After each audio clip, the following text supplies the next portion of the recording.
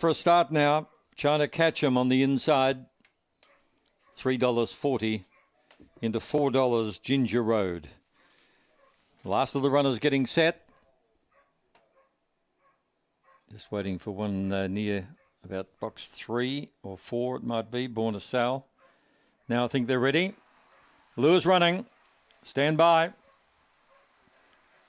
Racing, Ginger Road began very smartly, is heading toward the lead, going quickly on the inside, China Catch'em. China Catch'em leads early. Getting up along the rail is Pine Cutter Pete to be well placed. In third is Ginger Road, about 4 lengths further back to Crikey Creaky. Starting a run was Ballet Creek, further back was See Me Turbo, further astern was Born a Sal, and bringing up the rear, Singular Moment coming off the back, and this is sped right away, China Catch'em. They're trying to catch him, but China Catch'em is a mile too good. Wins by 10 lengths. Second, Ginger Road. Getting up for third was Ballet Creek.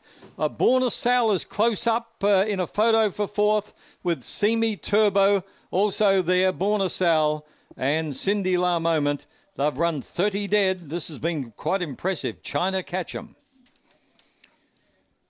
A Dark Brindle Dog by Don't Knock a Him from Crisp Note is raced by the Kobe Syndicate, the manager S. Quinlan.